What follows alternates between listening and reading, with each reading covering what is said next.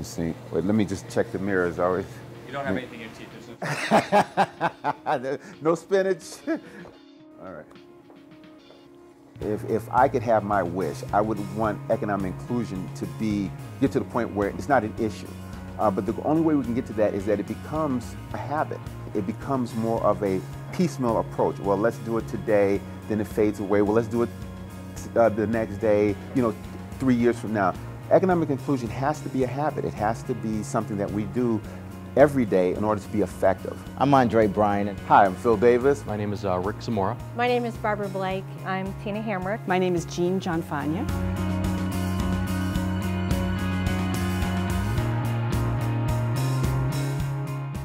The most important message for leaders to hear about smaller businesses, women-owned businesses, minority-owned businesses in Northeast Ohio is that there's a vast amount of talent out there to be accessed, and much of it is available at lower cost than some of the larger firms that they might want to use. There are many very qualified and very capable vendors who are out there, and sometimes it's tough to meet some of those folks. It's tough to know who they are.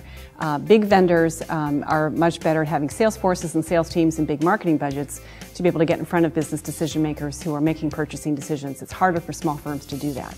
Being that we're a small company and not even necessarily that we're minority, it's just the access to capital has always been an issue.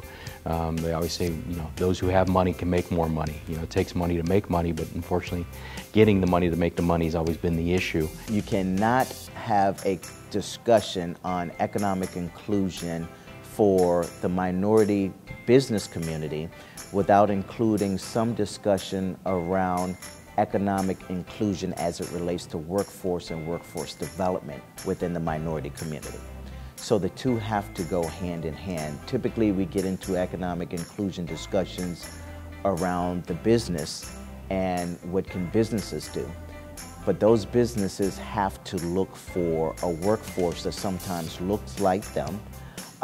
They sometimes are in a location, maybe it be geographically or based on the demographics that they could afford at the time. They have to find and develop a workforce that really is going to enhance the organization. One place leaders could begin to help small businesses be included in this bidding process and the diversity piece, I think, is to get us together and really understand what we can offer. Where are the limitations for small business? How we can rewrite some of these RFQs so that we can participate and be part of them. I think really they need to understand what the small businesses in Northeast Ohio can provide. There's a plethora of talent out there, but we can't get our toe in the door if we're written out of the process to begin with. A lot of times the processes are written in such a way that it's very specific, and you can almost see that it was tailored towards someone else. Number one thing that people can do to support each other within the women-owned business community and the minority business community is to build relationships among themselves, to do those referral networks, to help get access to individuals that they wouldn't know otherwise. And what we need to understand is when we meet someone, we're really looking at their whole network, and so you need to be very broad about who you're really going after, and to try and bring other groups in with you if you can, to expose them to the other business leaders in the city and the region. So just reach out. Align yourself with the resources in their community that will help them to grow their business.